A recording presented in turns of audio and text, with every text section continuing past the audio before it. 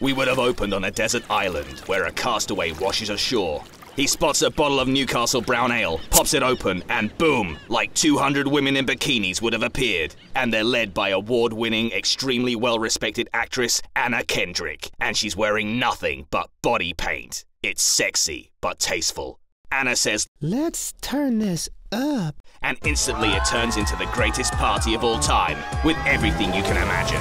Even party sharks in a conga line. But uh-oh, what's that noise? Bwah, da, da, da, bwah. Hundreds of evil, hyper-intelligent apes. They start destroying everything. And then bam! This huge, evil robot rises from the water. Destroy all humans. This isn't CGI. This would have been a real, crazy, expensive robot. But then wait, here come the skateboarding CGI cats to save the day. Or maybe they're teacup pigs. Or cats, we haven't decided. The lead cat is voiced by Keyshawn Johnson. He hits one of the evil apes right in the junk with a bottle of Newcastle and delivers some sassy line like, "Deal with it." Just great slapstick comedy. And Anna Kendrick says, "Hey, giant robot, game over."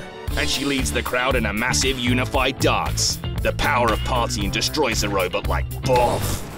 It's beautiful. You would have cried in front of all your friends. And boom, we would have unveiled one of those bands that yells "hey" a lot. And they're playing their hit single with all the lyrics changed so they're about Newcastle. Then Max the Newcastle party dog gives our hero a high five.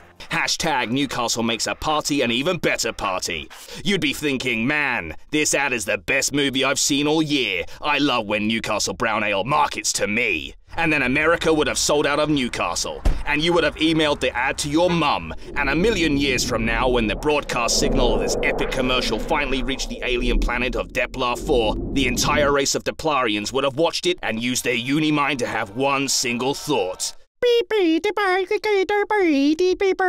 Which roughly translates to, man, I bet that commercial sold a lot of beer. Epic explosion to logo.